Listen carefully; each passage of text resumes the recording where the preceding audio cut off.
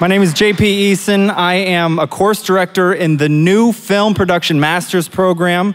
It is a wonderful honor today to be able to introduce Chase Heavener. He is a Full Sail digital media grad and a founder of visual and video production company Fiction, which is based right here in Winter Park, so we're all grateful for that, right? Chase's career started as a professional wakeboarder. He then began producing short wakeboarding documentaries, which led him into broadcast production with Fuel TV. About 5 years ago, he decided to make the move out of wakeboarding and start his production company, Fiction. Some of the companies Fiction has worked with include ESPN, Publix, the International Space Station, Tim Tebow, Shepard Fairey, Oakley, and a number of high-end visual brands. Chase, thank you for being with us. Thank you. I really appreciate it. Chase we're gonna talk about quadcopters today. He has a presentation he'd like to show us, and then we're gonna enter into a Q&A, so take it away. Cool. Well, thank you for having me, everyone. My name is Chase Heavener, as you heard, and I run a production company here in Winter Park.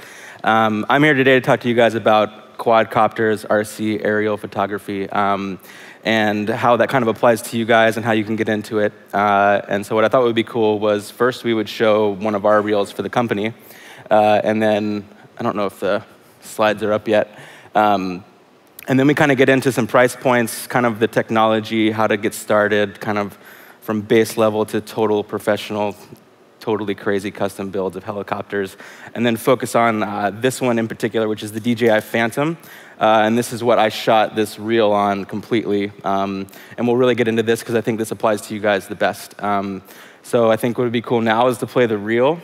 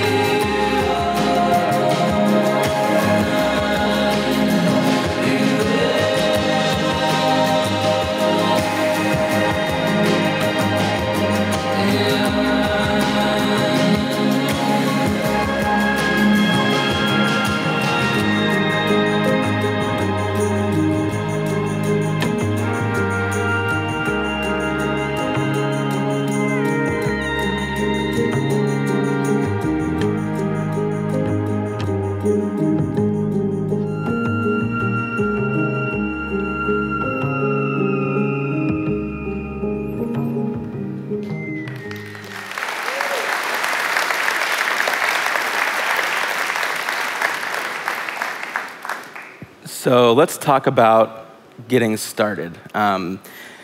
There's a lot of really cool products out there, especially for you guys who've never flown before. The way I got started was with these little micro RC helicopters. They're about this big, kind of range from this to kind of maybe about 4x4. And they're really cool, they're really durable.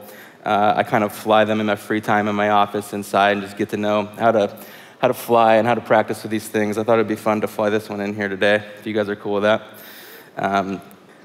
There we go. So you can kind of crash it into things, crash it into yourself. It doesn't really hurt you.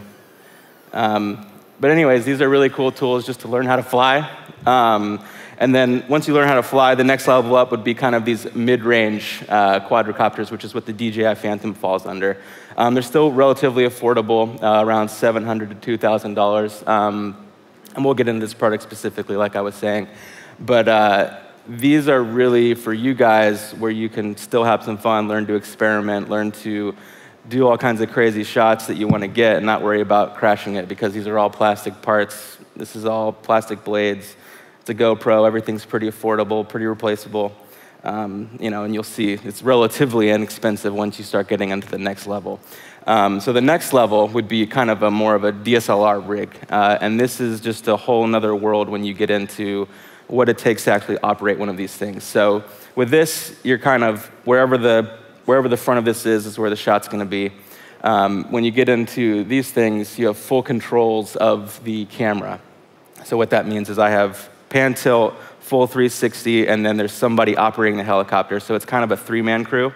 So you can kind of see over here, you have one person flying the helicopter. I'm usually operating the camera, and then you'll have a person managing all the video coming in. So there's usually a video camera on the back of the quad or the helicopter, and then there's a feed coming out of the actual camera.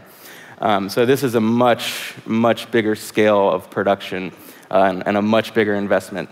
So it's kind of a different ballpark. And then these are kind of what I'm calling heavy lifters, and this is a totally experimental, totally custom kind of part of the industry. They kind of range from $40,000 to $100,000 plus. I mean, you can get really crazy if you want to, but basically the only people that are capable of flying Reds or Alexas or any kind of major camera are building their own helicopters and doing it fully based around the camera. So this one in particular is about an 8-foot wingspan, and it's built for the Red Epic. And it's kind of something, and we'll talk about that a little bit, that we're really kind of focusing on this right now, and we partner with people like this company, which is XCam, run by a guy named Jordy Klein, and he pretty much builds rigs for cameras. And so he's got a whole arsenal of these crazy machines, and then we get to fly them, and I get to operate the camera, so it's really fun. So I thought it'd be cool now to kind of focus on the DJI Phantom specifically. This quadcopter has really become really popular, especially for people like me just kind of getting into this, and for students in particular, just because it's, again, really affordable, really durable, but you can get really great shots, especially with the GoPro. You can get a base level model for about $500 to $700, depending on what the model is, and then all in, when you get FPVs, get the gimbal, get the GoPro, you're looking at about $1,700 to $2,000. And the other cool thing about this is it's really portable. So as you saw in the demo reel, like, fortunately, we get to travel for work. So I kind of bring this thing with me wherever I go, and I just kind of set it up. I can be kind of up and flying within 2 minutes of opening the box, and then be closed and walk away, and no one knows I was there, kind of thing.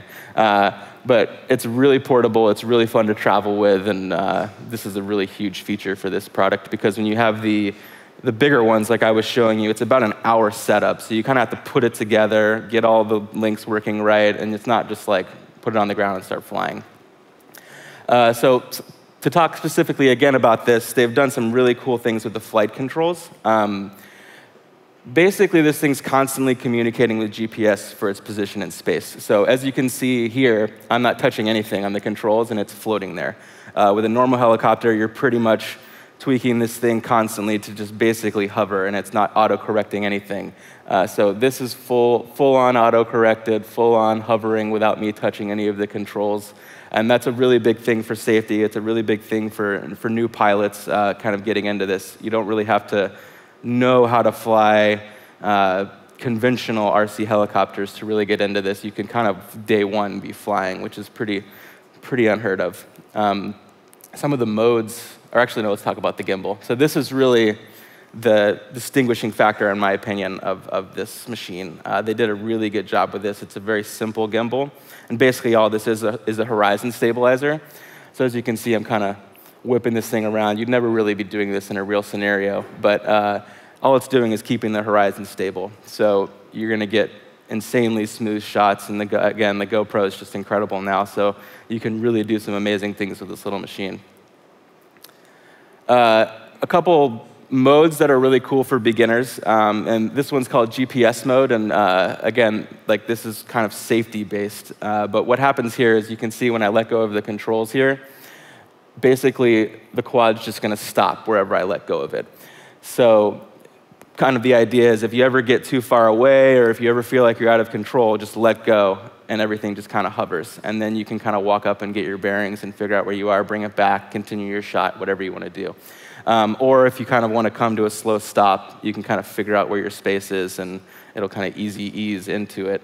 Another mode that's really nice is it's called attitude mode. And so what this is, you saw a lot of the shots where I was kind of flying through trees and doing weird, crazy shots. What I'll do is I'll try to find a straight line, and I try to have no obstructions within that straight line. And what this mode does is basically whatever position, front, back, left, right, I let go of the controls, this will keep going in that position in a straight line. So you can get really cool dolly shots. You know where you're going to be going if you let go of it, so you kind of can set up shots with that. So we shot this stuff yesterday. And I was going to show a couple shots that we shot with my friend Dylan here in the park, just kind of illustrating some of these modes.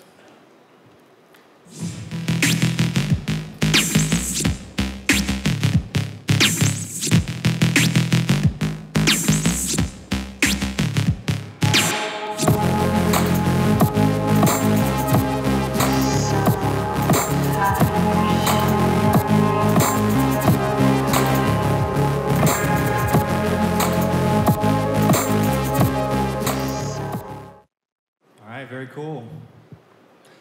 So I guess I have, the main thing I want to talk about moving forward is that obviously we have a lot of people who might be interested in this technology.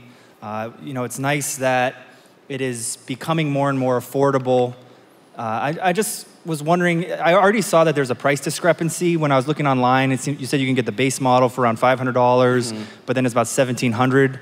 For all the add-ons. Can you maybe go over the specifics about what is really needed in terms of the add-ons and what you can get away without? Yeah, so I mean, if you look at this model particularly, this would kind of be what I would suggest as your base level of kind of getting into the game. You really need the gimbal to be doing some smooth shots. If you don't have it, it's just really going to be pretty shaky. There's a couple other add-ons, which is a thing called an FPV, which I don't know if you've seen this, but basically you'll see guys like wearing goggles and flying this thing. It's basically a video feed coming from the GoPro so you can see what you're shooting. And that's really kind of the next level, but you don't necessarily need it. But I usually fly with one of those, with these.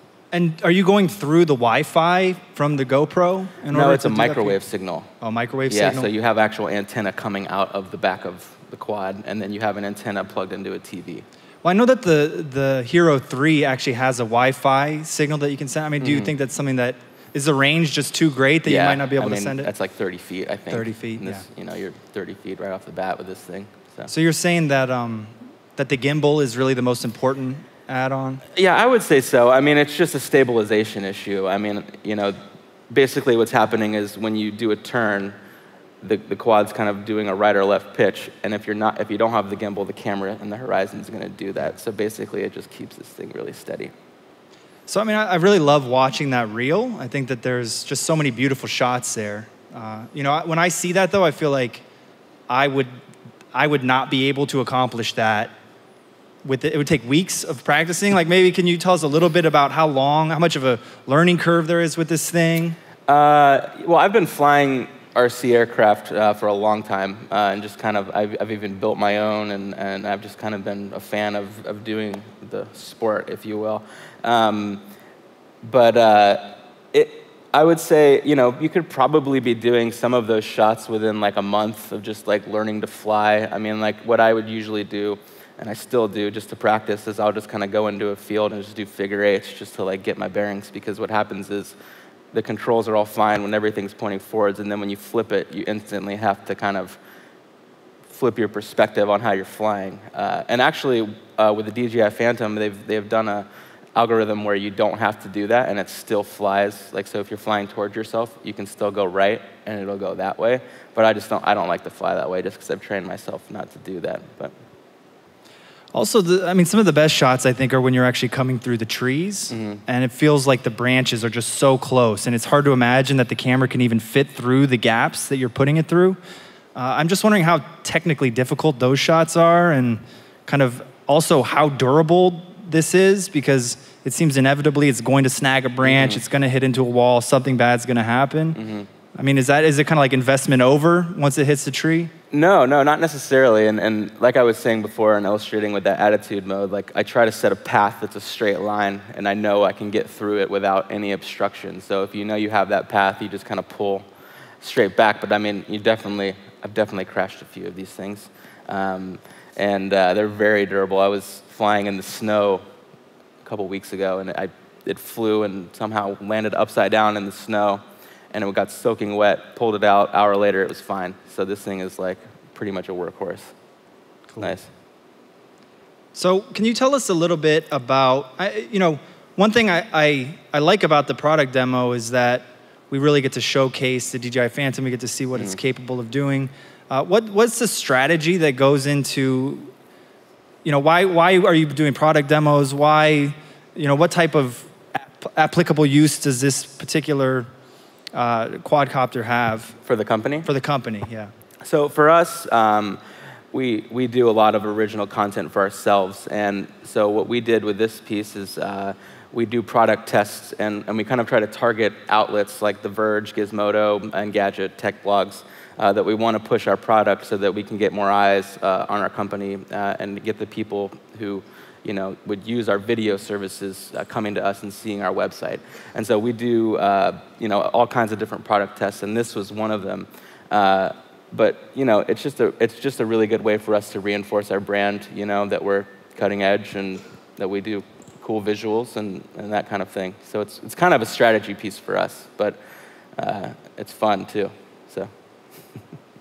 And I know, so your background is in wakeboarding, and you got started making these documentaries for Fuel TV about wakeboarding and extreme sports in general. You know, it seems like there's really obvious practical applications for this in terms of sports, especially extreme sports.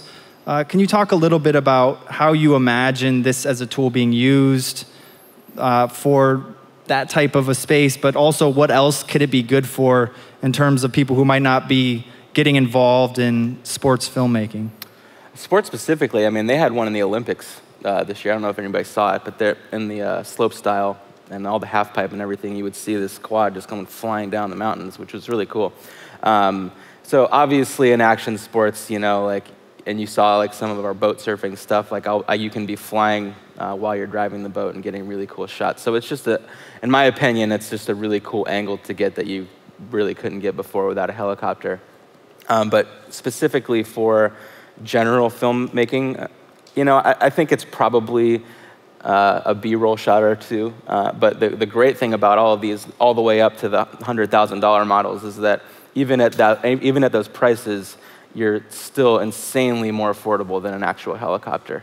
So, I mean, that's like the biggest plus to all these things, is you can be getting the helicopter shot for this crazy low price, at least when you buy them and go all in with them. So it's kind of a win-win. Yeah, and so can you talk just maybe a little bit more about, I mean, so you've been filming with the GoPro, with the Phantom, and then at a certain point, it's necessary, you say, you know what, the GoPro's not gonna be able to get what I'm after here. At what point do you say we really need to go up to FS or SLR, or we need to go up to the Red? It just depends, honestly, on what you want to shoot and the quality of footage you want to get. You know, obviously the GoPro is pretty limited as to how you know, what lenses you can put on it and the actual footage. You know, it's just really up to you what the kind of shot you want would determine what helicopter you should fly and the level of production value that you really want to get. I don't know when that is for you guys, but I guess it's different for everybody. Yeah. So can you just tell us also about the, I mean, I thought that was an amazing shot that you had of that rig with the red. Can you said it takes an hour to set up. Like maybe tell us more about that entire process. So basically these guys are getting giant sheets of carbon graphite, and then giant rods of carbon graphite, and they'll CNC all these machine pieces out and then build it. So it's not like you can just put this thing in a case and just run. Like you have to take it fully apart, and then when you get to location, you have to kind of reassemble, screw all the screws in, balance the camera, do all this stuff, get all your feeds going, and then you start testing to fly, see if you can get the shot. And then once all the tests are done, then you can actually do the shot. So it's probably actually about 2 hours before you're shooting. But I bet the footage is amazing. Oh, yeah. I mean, 4K RC heli footage is the craziest thing you've ever seen. Do they have larger range? I mean, so what's the range on one of these things? I think technically the radio frequency will go about a mile, if I'm not mistaken. But, and maybe this would be a good time to talk about kind of some of the regulations involved in RC flying. You're supposed to stay under 400 feet in line of sight with all kind of recreational RC vehicles. And that's FAA required kind of deal, but you can fly in most places as long as it's not a highly populated area kind of thing. So, what other safety concerns do you worry about out in the field? Safety-wise, you never know. I mean, it's a wireless flying machine, so you don't really want to be in a place where this thing can go out of control and go spiraling into a crowded audience, you know? That's just not the best idea. So you try to want to fly in safe places, open fields, that kind of thing, not around people. And actually right now, it is technically illegal to be for hire to run a business around flying quads, or around RC helicopter aerial videos in general, according to the FAA. So, so it's kind of like this whole conversation right now about, you know, what's going to happen to the industry, which is kind of interesting. But I mean, it is interesting because it's a much broader conversation than just the film industry and how they're going to start using these RC helicopters. You know, obviously there's the military drones that everybody's talking about, but then I know that they just kind of designated 6 states, and Florida is not one of them, as testing grounds for these types of devices. I mean, so what? But I mean, it's amazing to me that you can't use it commercially at the moment. I mean, so what is your hopes for this technology? Where do you think we're heading? My hope would be that it does become legal, but it becomes highly regulated. And I think I'm a proponent of regulation because you're in airspace. You know, I mean, I think it can potentially be really dangerous, and they're not toys. You know, they're serious machines. I mean, you saw the big one. It's an 8-foot wingspan. I mean, that's literally a helicopter with really fast-moving blades. So you don't want to mess around with these things. But I do think, you know, eventually, like, the conversation will lead to hopefully us being able to run legitimate businesses and selling services around flying machines, which would be great for everybody, I think. I mean, it definitely also seems like there's a lot of energy that's being invested into this technology. Yeah. So you would imagine that even though the price point is already coming down, that it's going to keep going down, and that the equipment's going to become better and better, and that hopefully they figure it out, right? I think so. I don't know. I'm not really that much of a part of the conversation, and I'm by no means like someone to speak about the law. I would suggest if you do want to learn more about this, go to the FAA's website and read everything they have to say, because it's pretty interesting. But I do know in 2015 there's going to be some new rules and regulations coming out, and I think that's still kind of an ongoing conversation as to what that's going to be. And can you talk, what about, I know that there's also some privacy concerns, there's also some concerns in terms of rights and releases. I mean, do you have any thoughts about that? I haven't researched enough into that world to really speak on it, but I think that's kind of the crux of the other side of the argument, is that, you know, these things are potential. There's some potential privacy issues with this stuff, and I think you know, it's kind of hard to really pinpoint it all into one place, sort of deal. Well, I mean, it's interesting just because historically, I mean, the camera stays on the ground, and you have total control over exactly where it goes, and you can't drive into someone's property and put down your camera. But now all of a sudden, once the camera gets airborne, it sort of brings in this whole new set of legal issues that need to be thought through. Yep. Yeah, I mean, so I mean, I guess that the thing is, do you feel like this is just for hobbyists, or I mean, in terms of no, what the I mean, applications I are? think there's serious issues that need to be dealt with. I just, you know, it's not gonna, unless it's just a total ban on all of it, it's not gonna, people are gonna still make these things, you know, and people are gonna still fly them for recreation. So it's gonna have to be dealt with in some way or shape or form. I just don't know what that is. So Yeah. I'm sitting on the sidelines waiting. Sitting on the sidelines waiting. So let's kind of go back to the product itself. Can you tell us, you know, I saw a video that you posted where you actually have, you know, you were talking about you transmit the radio frequency. How much of your cinematography is based off of the visuals you're getting in terms of feedback from the camera, and how much of it is you just looking at the device in the air and trying to pick a line and stay with it? With this one in particular, I haven't been flying with an FPV, which is what you call the visual stuff.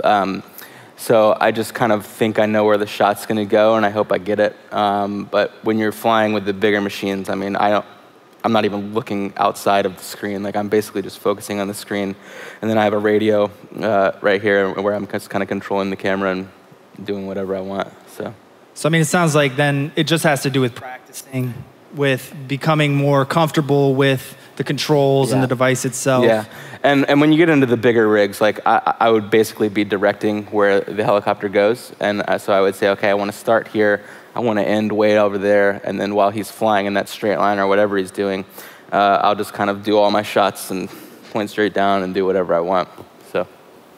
So when he was in the field, kind of walking through the field, I mean, do you have your shots planned out when you take the helicopter On the last off? shots? Yeah. Not really. I just said do a couple walk cycles, and I just tried to follow and illustrate some stuff. I mean, with this thing, you can shoot a bunch of shots really quickly, and I probably shot 10 different shots and used 2 of them.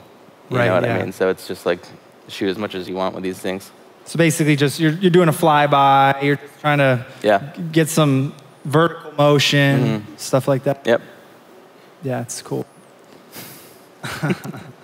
So, in terms of, I mean, I hate to leave the Phantom, but you know, I keep thinking about these higher quality models. Can you talk, I mean, we talked about the high range, now the low range. Can you talk about that middle range right there where you're mounting the SLRs? And that's kind of where we're as a business, like trying to figure out if we want to get into, and it's obviously like a lot more of an investment. I think going back to the current regulations, it's kind of like we're still trying to figure out if we really wanted to step it up, because there's a chance that this could not be legal in 2015, and now we're stuck with this machine that we can't sell a service around. So it's still going to be fun, and I'll still probably get one just because I want to shoot with it. But you know, that's kind of I think that's where everybody's at. There's people that are definitely doing it, but it's too much of a risk for us right now to put that much of an investment in it. So what would the investment be in that middle range? $10,000 to $20,000. Yeah. So it's just, and it's a lot more work. I mean, you have to have the customer service from the actual vendor to like fix this thing. Cause like this, you just go buy a new one if it doesn't work. The bigger ones, like if one wire pops, you got to send it back. It's 3 weeks. So you are working then with private companies that assemble these things custom made? Yeah, it's like hobby shops basically, and they'll build it for you, and then if it breaks, you send it back, and they'll probably send you a loaner or something. So you actually go into them and you say, here's my camera, here's what I'm wanting to do. They weigh the camera, they try to, you know, they do their own, or do they have a plan that they work from, or they just build it totally custom? I basically say, here's the camera I want to fly, and then they build those mid-range or $10,000 ones around the camera and balance all the gimbals and everything around it. Yeah. I mean, so I know this is an octocopter. We're talking about quadcopters, but I also saw that, you know, as you get to the larger models, that oftentimes there can be 8 different propellers. I mean, so do you have any recommendation? But then I also saw when you had that red-mounted, a single blade. I mean, so what are the considerations in terms of stability, in terms of which one of those technologies Yeah, it works just better? depends on how aggressive you want to fly. So with the bigger ones, you know, they're very kind of aggressive, and they can do a lot more things than the big, huge octocopters. And the big, huge octocopters are kind of more like Cadillacs in the air, is what we call them. But they just kind of move real slow, but they're really steady. And then when those single blades, I mean, those things are crazy. I mean, you can go 90 miles an hour flying through the air with a red strap to it. It's pretty cool. So, I mean, so obviously that is then a replacement for a helicopter, right? Is what? I mean, that essentially is a helicopter. Yeah. I mean, you're not... Yeah, and they're going to get bigger. I mean, the guy who we fly with the big one, he's building one for an Alexa, which has a 50-pound limit as to what it can carry. So that's a big machine. I mean, if that thing's flying 90 miles an hour, and you're not allowed to let these things go out of your line of sight, how do you even navigate that as a filmmaker? You can see it, you know, pretty far, but it's really up to the helicopter operator to really kind of say, like, I can't go that far, kind of thing. But it'll go, like, you can go a mile if you want to. Right, and I guess the bigger they get, the farther you can see them too. Yeah. Right? It's just, you really lose perspective at a certain level. So even with these little things, you know, you get 500 feet in front of you and it's gone. You don't know which way's right, which way's left, and you start trying to bring it back and you're going the wrong way and it keeps going farther, kind of thing. So you kind of want to keep it within a range that you can manage, sort of deal. So in terms of pros and cons, I'm wondering if you could, we've talked a lot about the pros, I think. We've been talking about why these are really good tools. We've been talking about how they're getting more affordable. And I mean, some cons in terms of the legality of it. I mean, are there other cons that we should consider before investing in something like this? No, I mean, I think we've covered it. I just think, especially, you know, I think since we're talking to students and you guys about thinking about getting into it, I just really think that these mid-range to like lower cost and highly durable machines are probably the best. And it's just trainers, you know, like we just use this as a fun tool, you know, like just to get cool shots. And I just like flying these things and I like training with them. So this is primarily what I use most of the time. So this would be my suggestion if you're going to really get into it. But I mean, so you already told me though before that this is your 4th Phantom? Oh yeah, I have like 2 backups right now. So I mean, so it's not that the three first ones just went down. No, the 3 first ones went down. They went down? Yeah. Do you have any spectacular death stories for any of your Phantoms? Oh man, I mean, yeah. Let's see. We had one hanging out of a tree from the gimbal wire, and one of my friends had to climb up the tree and get it, and it still worked, which was nice. I don't know. These things they're so durable. I don't even worry about crashing them. That's why I think probably like you see crazy shots because I'm like not worried if I hit something because I have a backup and it'll just go fly right after that. So you just kind of retired it and took it out of commission. Yeah, but like they'll usually work after you crash them. What usually breaks is the gimbal, and so what happens is we just use them as trainers, and kind of like some of the guys in the company will start flying them, and we'll just mess around with them. So they don't all go to waste. Cool. Well, any parting thoughts for our audience in terms of people who are seriously considering investing in this technology? Yeah, like if you guys have any questions for me, like I'm happy to be a resource for any of this stuff. And get into it. It's fun. It's a great little tool to get some really cool shots. Cool. Well, thank you, Chase. Yeah. Appreciate it.